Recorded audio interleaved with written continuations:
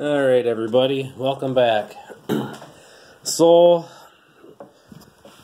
I had a request from somebody to make more of the informational videos and the spreadsheets and all of that. So I guess I'm going to put an idea out there and see what the general consensus is to making some of these videos.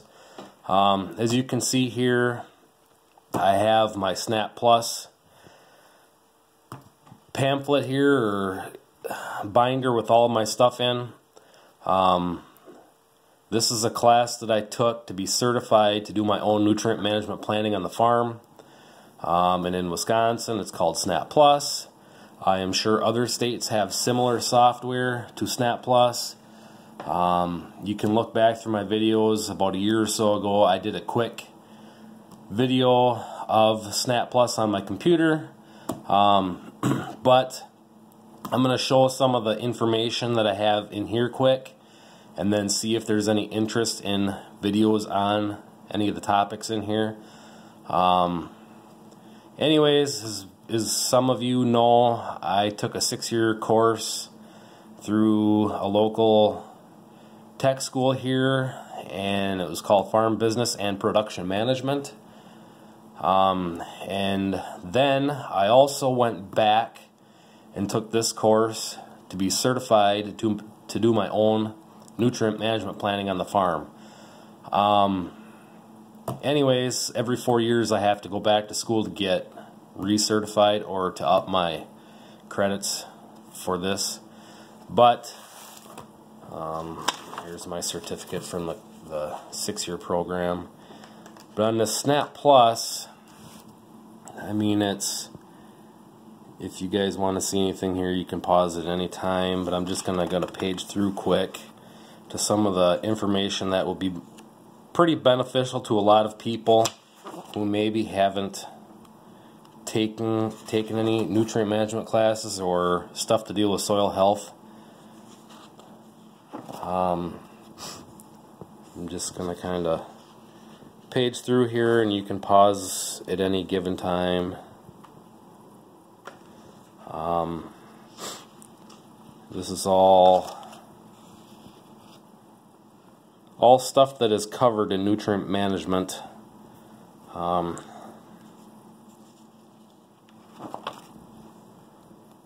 What have you.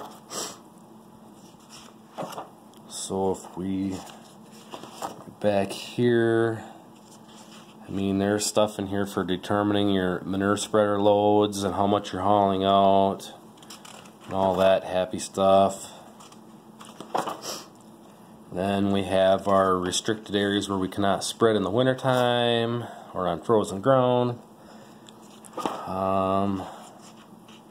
Page back through here more.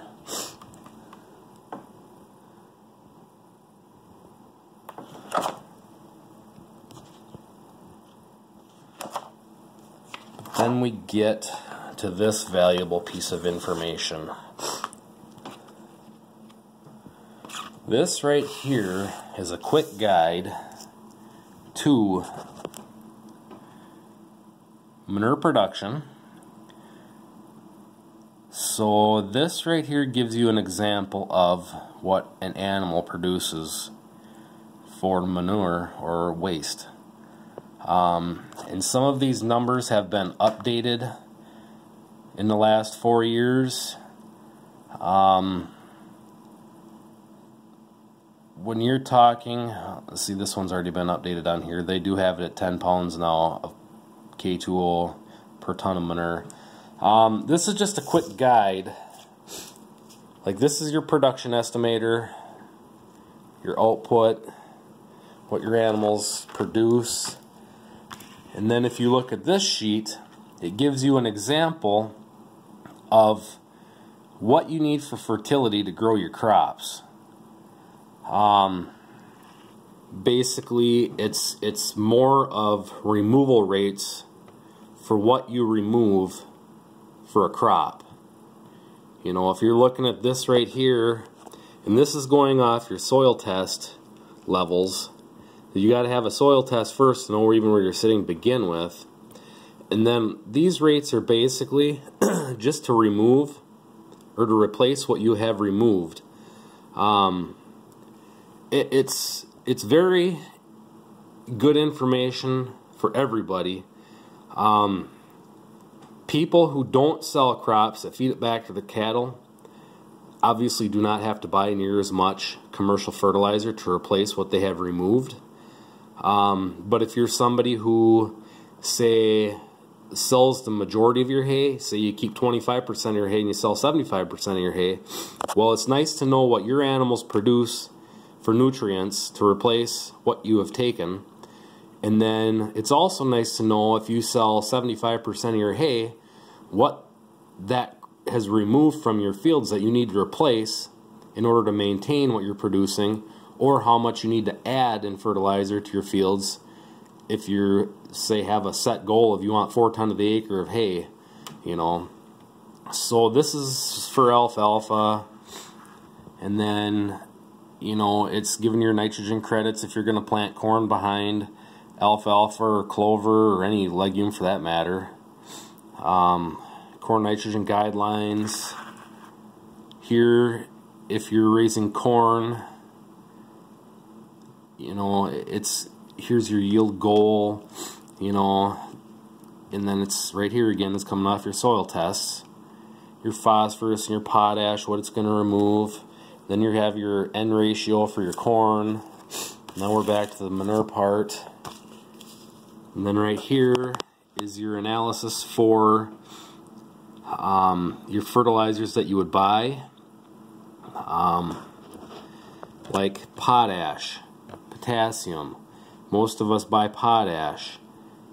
Your 0061 or whatever most of them are, like ours around here is 61. Here the range is 60 to 62. So this gives you an idea of what those are, you know, and there's giving you what they're talking about. They're talking about soil pH a little bit. So right here, I've explained this to a few people, but I've never made a video about it. For every ton of hay you remove in dry matter, it takes 60 pounds of K2O, or approximately 100 pounds of potash, to replace each ton that you took off of the field. So there's just kind of a quick guideline. You can pause and look at that.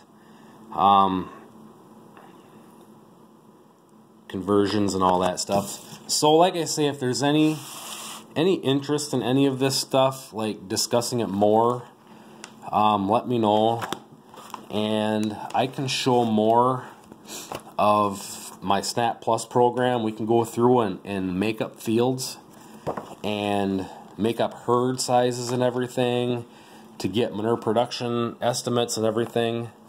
So if there's any interest in any of this, let me know. There have been a few people that have asked for information on this stuff. I just want to know more if there'd be a lot of interest in it, or if I'd be better off just doing some of those as a one-on-one with these people that are interested. So yeah, anyhow, if there's any interest, let me know. Let me know what you guys think on that. There's a few different options we can do. Other than that, yeah, if you have any other ideas for videos that we can make in the off season right now, when there's more time to sit in front of a computer and make spreadsheets or whatever, shoot me a message or a comment, give me some ideas what we can do, and I'll see what I can come up with. So anyways, thanks for watching, everybody. Hope you're having a great day. Catch you all later.